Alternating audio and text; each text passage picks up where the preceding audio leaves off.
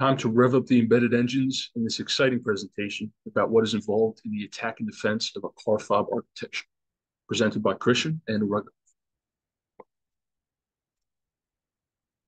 With the growth of the Internet of Things, there's an estimated 10 billion connected devices worldwide, which include anything from smart home devices to connected embedded modems in cars.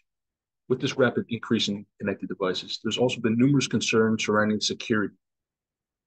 A great example of this occurred toward the end of 2022 when a researcher named Sam Curry tested the security of various automakers and discovered security holes and vulnerabilities wherever he looked.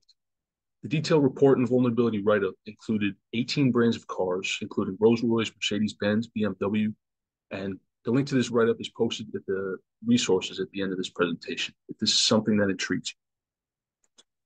So we'll move on to what is embedded security.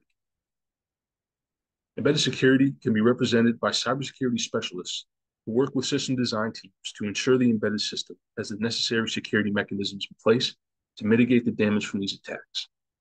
Because each of the components of an embedded system architecture creates an attack surface, from the firmware and embedded operating system to middleware and user applications.